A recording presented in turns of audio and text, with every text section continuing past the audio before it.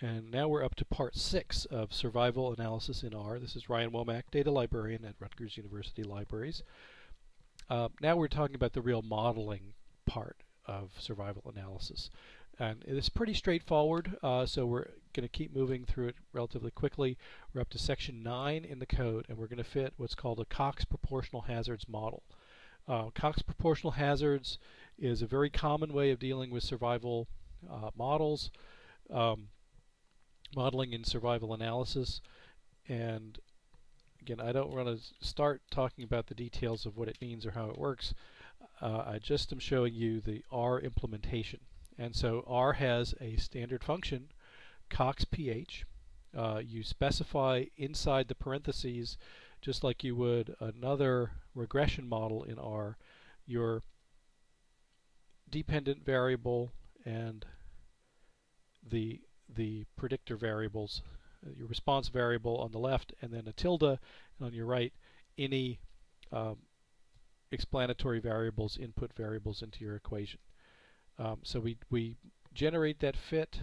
We can take a look at it once we have generated it. It gives us coefficients, it gives us a significance level, and in this case, the reading of the significance is a bit different. We have to test a few different things on the fit. So we look at residuals.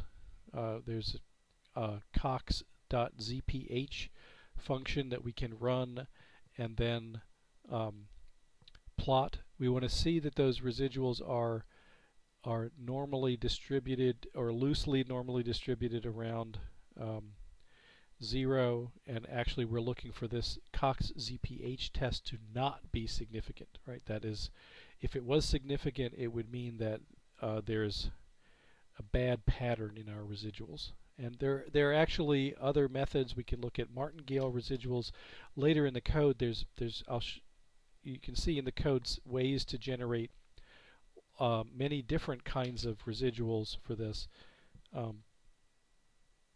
Those are all part of the regression diagnostics that are a little bit more tricky for survival analysis models than for standard linear regression. But again, I don't want to get too much into that. It's just that you can do all of that in the R environment.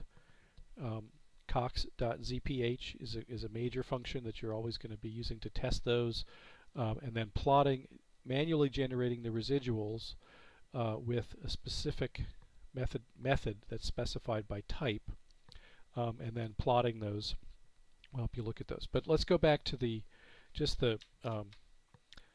fit itself. We're starting with one variable at a time to see which ones might be significant for us to throw into the final model. And so we're just getting a coefficient on one variable. Now the Cox Proportional Hazards Model is exponential. I will pull up a Wikipedia page for you just to show you the form of the model is exponential. So when we get a coefficient, we have to remember that that coefficient is put into an exponential model. We can't just read it straight off the bat like a linear regression coefficient. If it is positive, it means that it's a positive effect, but we have to exponentiate it and then compare it to the actual magnitude of the input variables to see what the effect is. So typically what you do is take these equations, take these coefficients and plug them back into the equation to get some idea of how much movement you would see.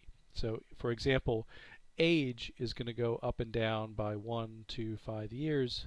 I might try to predict how much will my risk increase if I'm 5 years older, or if there's a patient who's 5 years older or younger, and so on for other things.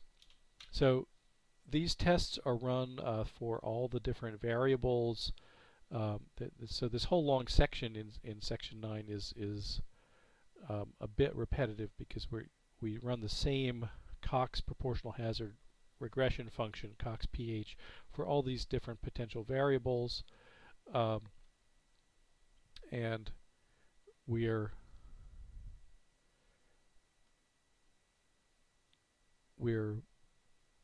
going through different steps to improve the modeling. I don't want to make this too long of a video by discussing the meaning of all those in detail. I'm going to go on to section 10, and section 10 is a little bit more on residuals. So as I mentioned, you can compute the residuals by several different methods. Sometimes those are called for and asked for. Different people may have different preferences, or it may be just something you want to go through yourself and look at. It's just this residuals function that takes a model and then a type of residual. So it's basically just plugging that in again.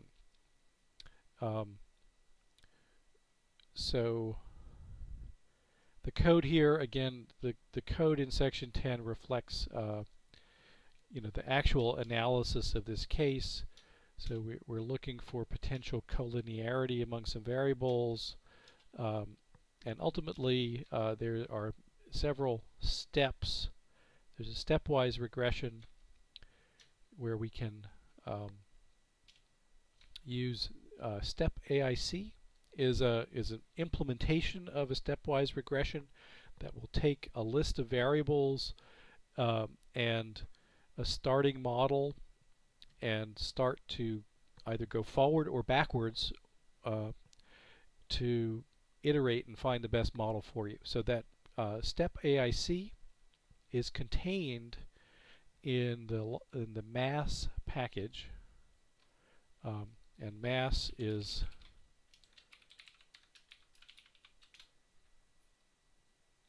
a standard package, Modern Applied Statistics with S. That's a book that's been around for quite a while in the R world. So there's some things that are quite good in that mass package that have been implemented for a while. The step AIC method can be applied to any sort of any regression model. So we can put a linear regression in there. We can put lots of things.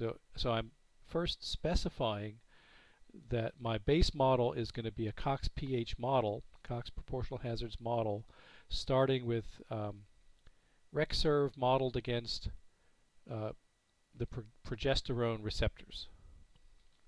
So it starts there and can go up to a list of various other significant variables that we've identified, and then we end up with a final model. Now I'm not going to run all this code because, again, there's finding a model, testing it, looking at the residuals of the model, back and forth until you get a good fit.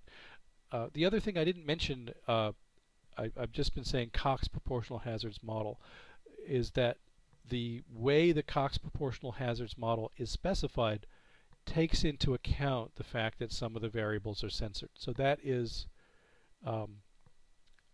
built into the model. That's one of the reasons we are using this and not other more standard types of regression.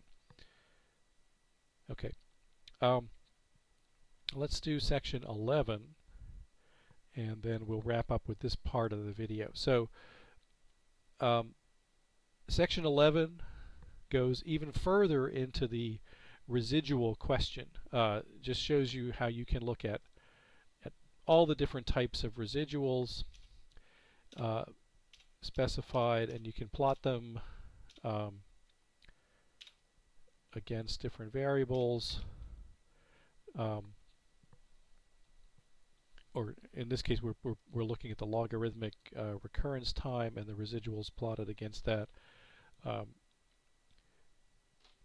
That's again a methodology issue. The one thing that's often asked for in survival analysis is what's called the Cox-Snell residual, and at least in my work I was unable to find a quick easy function that just said Cox-Snell residual. Here it goes.